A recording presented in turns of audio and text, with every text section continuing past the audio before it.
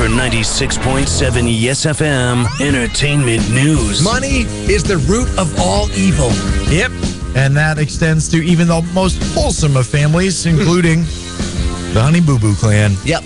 Yeah, Mama June is being sued by her daughters and granddaughter, claiming she owes them hundreds of thousands of dollars from the TV show. That's Anna Cardwell, also known as Chickadee. Right. And her 2-year-old daughter, Caitlin, claimed that Mama June pocketed money they should have received, and they're seeking $300,000 between them. However, Mama June says the network deposited money directly into Anna's account, and the network TLC is corroborating that. And also say that they paid out a $15,000 lump sum to Anna when the show was canceled.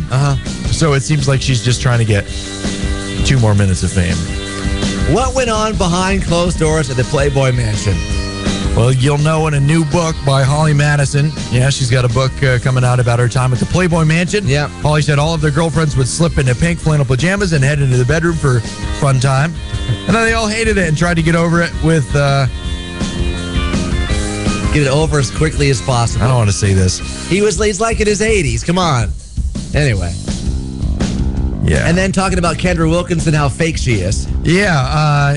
Holly goes after fellow former girl next door, Kendra Wilkinson, calling her the fakest person I've ever met. Yeah. And at 19 years old, Kendra was stuck with a 9 p.m. curfew, a 78-year-old boyfriend, and a stricter set of rules than she ever had at home. Ew.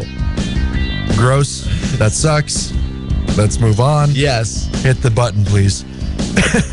I'm going to throw up. The things you do for money. See what you just heard or any part of the Mers in the Morning Show now. Get the link at yesfm.com for the Yes FM YouTube channel. 96.7 Yes FM.